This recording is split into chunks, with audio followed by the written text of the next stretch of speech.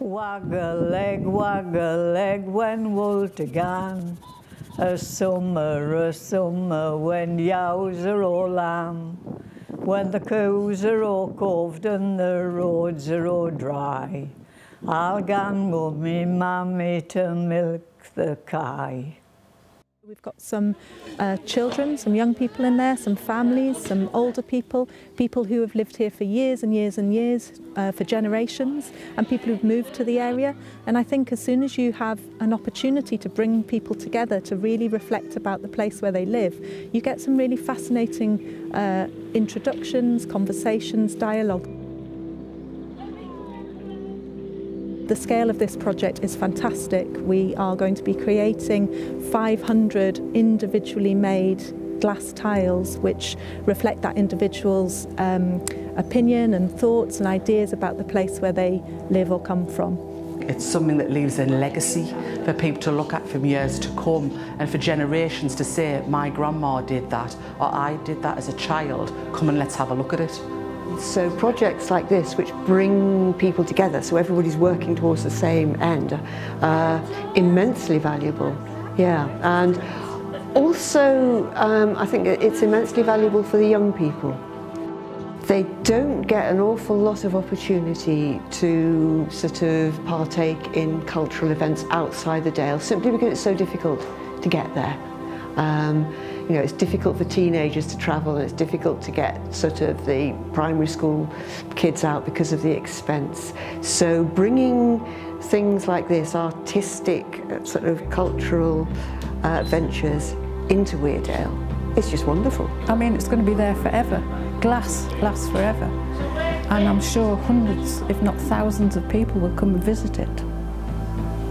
And each glass panel is different, and everybody's done their own thing, and it's captured so many different aspects of Weardale. It's been brilliant.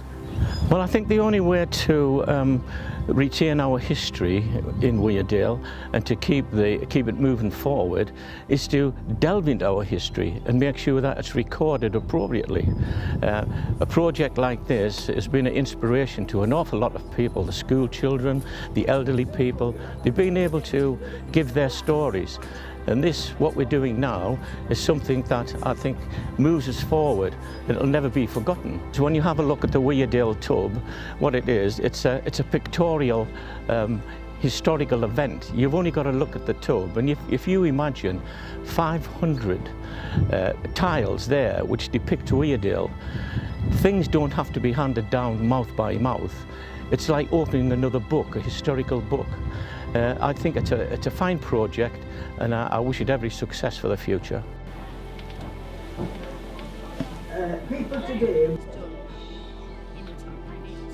We're making glass panels which the students are going to then place in a pre-arranged mapping, which are then going to form the side panels of a large tub which goes in situ in Killhope Lead Mining Museum, and it'll be lit centrally from inside, and on the top there will be some sandblasted language which has been taken from creative writing that they did during the day. Well, already it's got the children thinking about where they come from, what their roots are, what their parents, their grandparents were involved with, and making them more aware. So even that small seed of thought is going to sort of filter through and grow through how they think.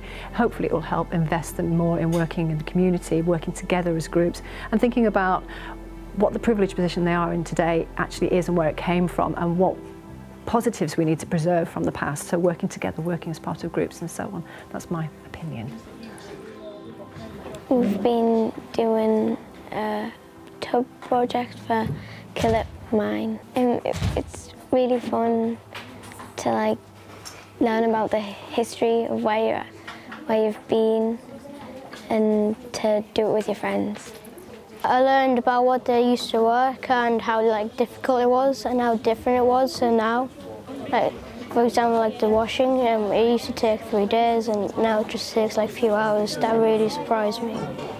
And the difference is we have cars today, well then you would travel on a horse or walk. This is my artwork that I've been doing. I got making anything about Walsingham, a hill or steelworks. It was a little farm, and there was a little mine next to it to represent like the marble mines and the lead mines. One of them was it was to do with the castle wall, which is just actually opposite where we're working.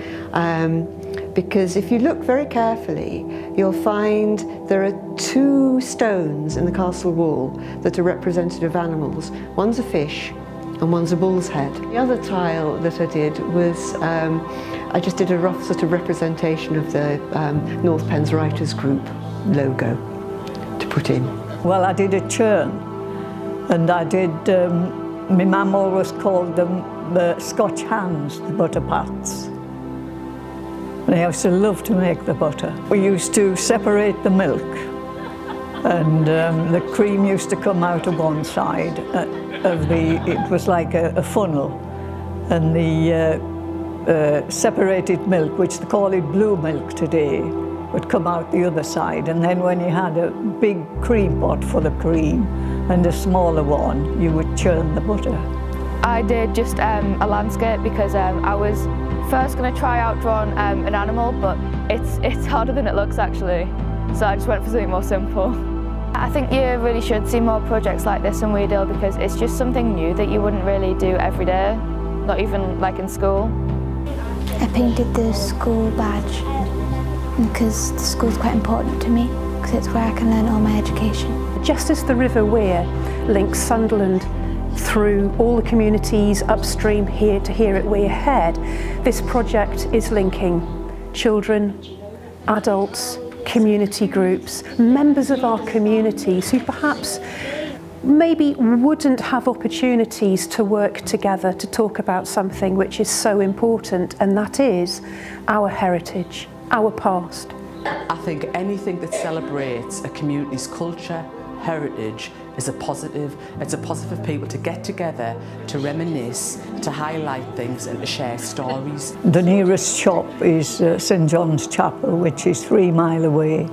And of course we have no buses either. You can't get your pension, you can't get your bills paid, so you can't get your shopping. I think we're kind of the Cinderella up here.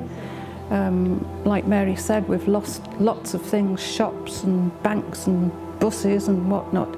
So I think it's time that somebody did put some money into this area. Weardale, it's an absolutely beautiful area, but there's not a huge amount aimed sort of in the cultural side of things to really get the community involved, I've found since I've been here. Brought people together that maybe wouldn't normally come together and sharing stories with each other, learning a little bit more about the heritage, learning about how things are and how things were. The history of the place is so important. It has changed over the last 300–400 years, and it's important that this is recorded in some way or other, and this project is just a little way of doing this, and one of the beauties of it is that it's involving all ages of people. Today in our workshop we've got young children, and we've got older retired people like myself, so it's lovely. It's involving all sorts of people.